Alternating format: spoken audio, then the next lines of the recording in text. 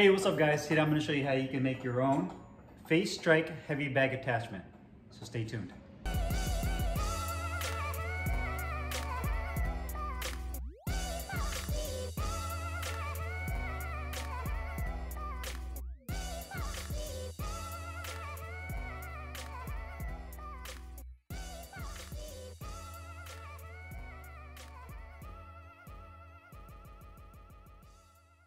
Hey, what's going on guys? Carlo here, and today I'm going to show you how to make your own face strike heavy bag attachment.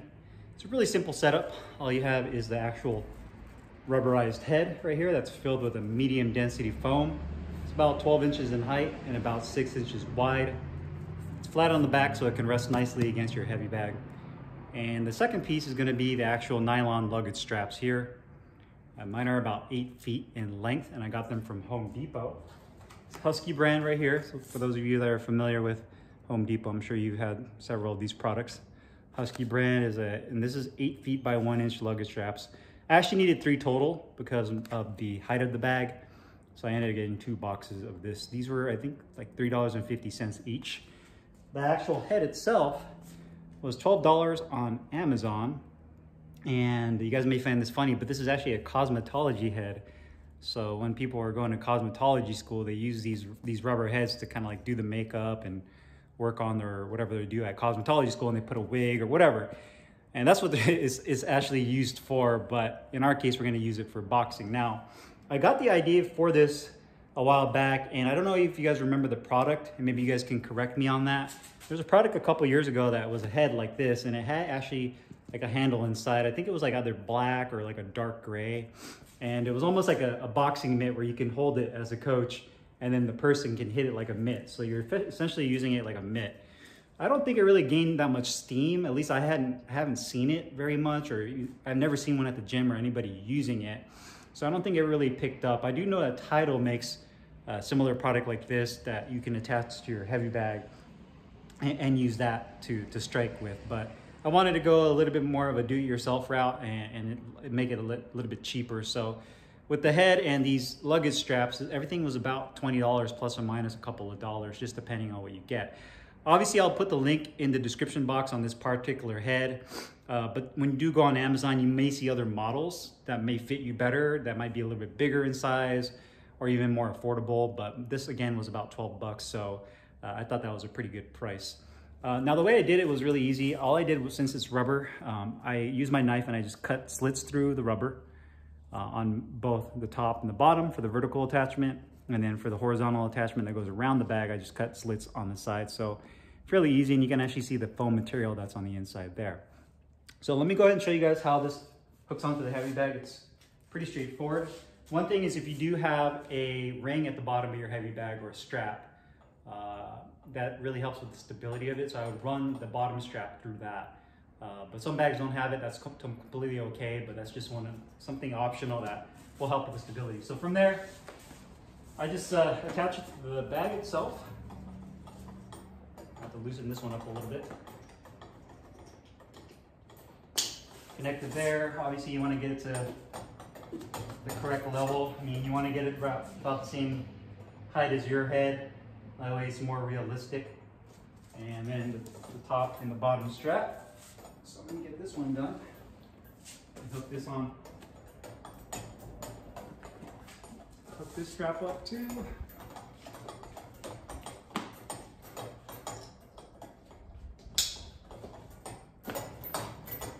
Should that's nice and even.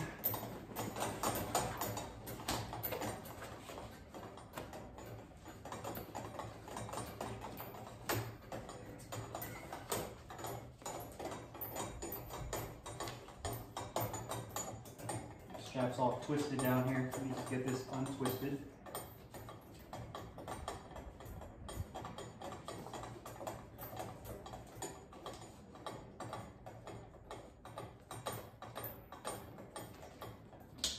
All right.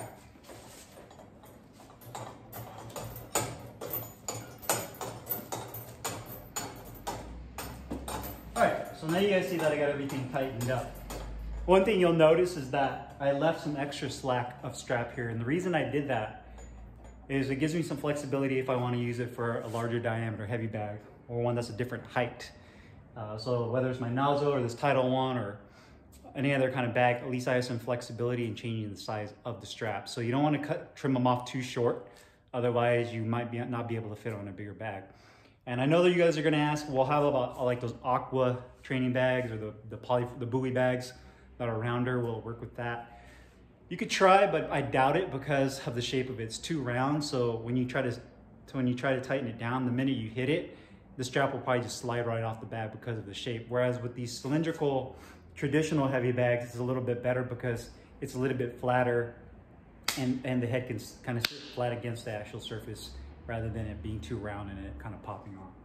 So the main thing about this that I love is, compared to just using the heavy bag traditionally, is obviously you're simulating this being somebody's face that you're punching, but it helps with the trajectory of you throwing your punches. And I know a lot of us, we try to perfect our form with throwing our punches, our jabs, our straights, our hooks, our uppercuts, being nice and crisp and short. But I find out that sometimes even myself, when I'm working the heavy bag, that sometimes we're kind of unrealistic with our shot placement. So instead of throwing your hook where it needs to be right here on the person's chin, or on you're trying to get it on the side of their head, the temple, on their chin, you end up kind of throwing wide. Unless you're trying to go around their guard, it's kind of unrealistic with the trajectory of your punches, and you might cock your arm back too far on a hook because you're just hitting the bag and you're not really focusing on where you're placing your punch. Where if you're punching, when you're practicing and you're punching somebody, you're not gonna throw your punch all the way out here. You're gonna clip them. You're just gonna go boom, nice and compact right in their chin. Same thing with the uppercut. You're not gonna be throwing the uppercut all the way down and kind of scraping the bag. You're gonna come boom, right into the chin. Boom, or up underneath the nose and lifting up their head. So boom. So it's really realistic in the fact that it forces you to ensure the trajectory of your punches are where they need to be at, rather than having these big looping punches that some of you, including myself, may be throwing. And I mean, obviously from a conditioning standpoint, working out, yeah, you're working out. But I think this is great for maximizing being able to use the proper punch form. And obviously, as the bag moves around, you move with it. So it's nice because it doesn't just stay stationary, it moves with you. And it's soft enough, the material, the rubber is soft enough to where you won't damage your gloves. It's pretty forgiving in that regard.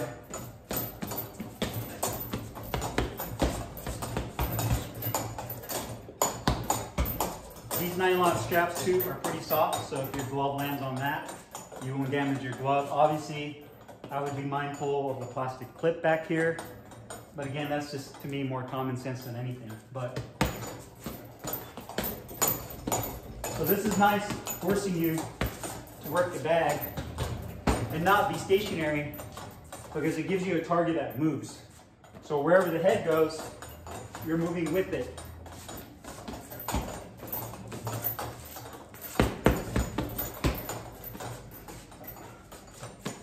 Going to the right. Now I'm on an angle on him. Maybe I threw a 1-2 and I slipped out, and then boom, I hit him with the hook. So again, you work your angles, maybe hit him with an uppercut, and come around with the hook. So definitely a nice little attachment that's quite inexpensive. Can change things up for you if you guys are getting kind of bored with your workout routine with your heavy bag. And again, I think the most important thing is being able to perfect the way you throw your punches and the trajectory. But because again, when you're sparring or in your fight with somebody, that's what you're aiming for, right? You're aiming for that head. Obviously for the body too, of course, work on the body. But this really allows you to make sure your punch placement is where it needs to be at. Rather than just kind of mindlessly throwing punches at the bag without any focus on where you're throwing your punches. So if you guys have any questions or comments, as usual, put them down below in the comments box. I'll put the link in the description box where you can find this attachment. I'll see you guys later. Take care.